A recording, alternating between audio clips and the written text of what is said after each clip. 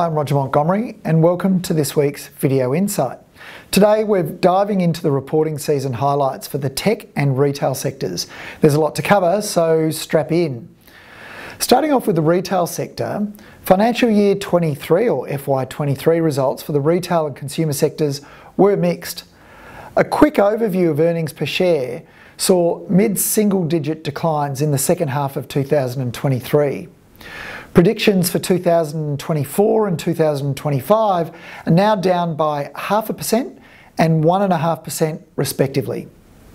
With respect to broker earnings revisions, companies including Harvey Norman, Treasury Wine Estates and Wesfarmers elicited the biggest upgrades, with some brokers upgrading Harvey Norman by almost 20% for FY24, citing higher franchisee sales and profit before tax margins.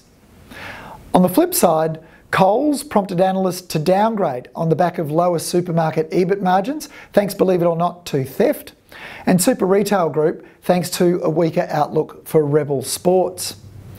Declining sales in discretionary retail in the second half of FY23 has continued in the first few months of FY24, but an expected compression in EBIT margins was less than expected. The rising cost of doing business, or what we call CODB, is a focal point, with some operators noting domestic transport, technology and labour costs are particular pain points.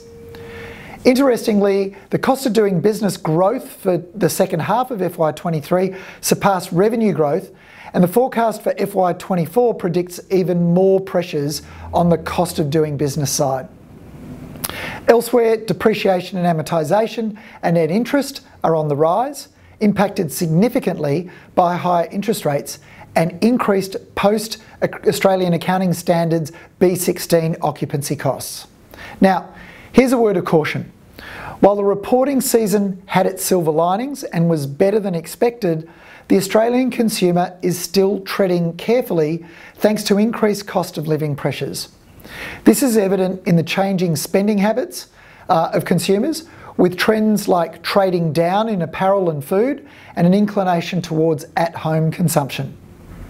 I caught up with a friend at the weekend who works for a large hardware chain, and he noted a definite decrease in basket sizes. And this is something that's being reported more widely by customers in the discretionary retail space.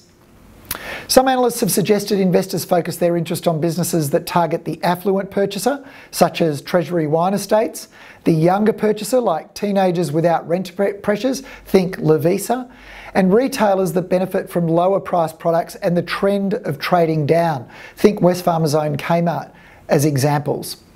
And just today, we've heard that consumer confidence remains in the doldrums. Switching gears to the tech realm, performance was pretty much in line with expectations.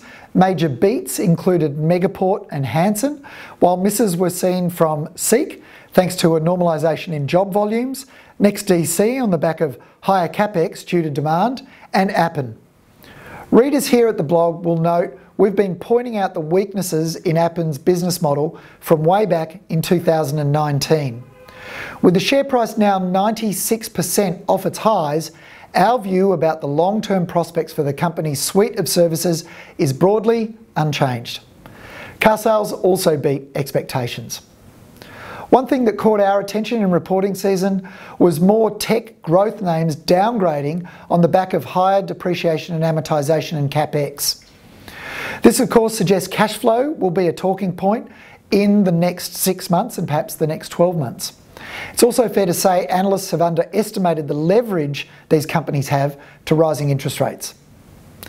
A lot of companies prominently featured AI in their commentary or noted an intention to enhance their AI capabilities, but it was also the case, as we've noted here in several blog posts, that monetisation is going to be the key sticking point.